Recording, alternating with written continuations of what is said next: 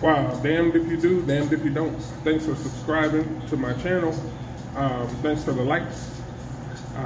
Don't forget to hit the subscribe button if you haven't, if you're not a subscriber. The reason why I say damned if you do, damned if you don't is because I haven't gone to a pilot in about 5 years, because I went into a Charlotte pilot with a raincoat similar to this one, and it was raining, and the guy put his hand on his gun and told me he's gonna, shoot me if I don't take my hood off. And I had no clue what he was talking about. I actually thought they were in the middle of a robbery. I asked him, is the place being robbed? Is something going on? And he's like, no, you got to take your hood off. And he had his hand on his gun, like he's really ready to blow my head off. So I went out and back to my truck, and I called the corporate headquarters and told them about it. And they tell me that that's North Carolina law. There's nothing they can do about it. Obviously, it's not North Carolina law. The law is you're not allowed to cover your face in the public road. That was private property. Pilot puts the law all around his store. It doesn't apply to private property. It doesn't apply to being in the rain on private property. Nothing. It has nothing to do with it. But they were using it so they can shoot black truck drivers, African American truck drivers. So I said, all right, I haven't been to a pilot, like I said, in 5+ years. But damned if you do, damned if you don't.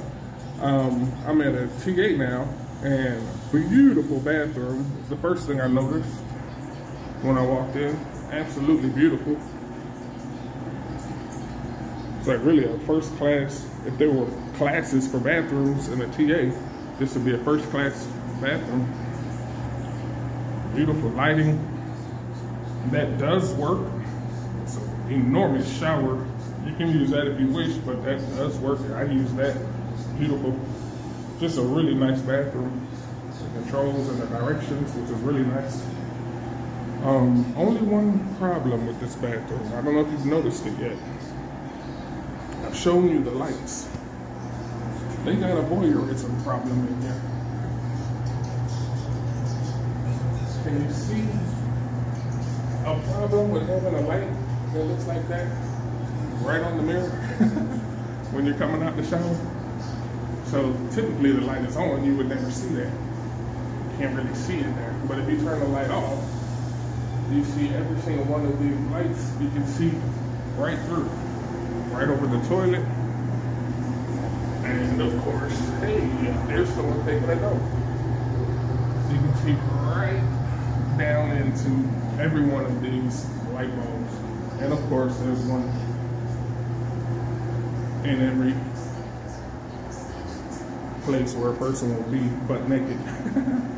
So that's not the only problem. I don't know if you see this. You can probably see this square here. That is a two-way mirror. You can see right through this mirror. If I go this way, you can see there's a cardboard box here. Sitting on top of it is a flat screen TV that's not functional. They've got some kind of like cardboard between the TV to try to block the light from the back room from shining into this room. So trying to stop it from being so obvious. If you look really closely here,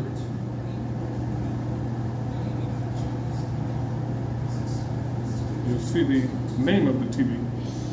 Can you see it there? That's a TV.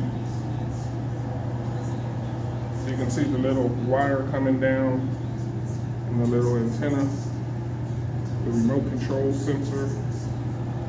On the wall, you have this thing, which is, should say on and off for, if that's a TV that you can control, but it's clearly out of service because I haven't been able to turn the TV on.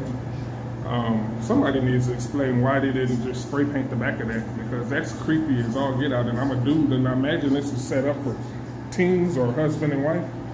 So if you come in here and think, wow, this is a beautiful shower, let's take advantage of it. You're going to have the capability of someone recording your whole activities. Keep your eye open out in these streets, people, because there's a lot of weird stuff going on.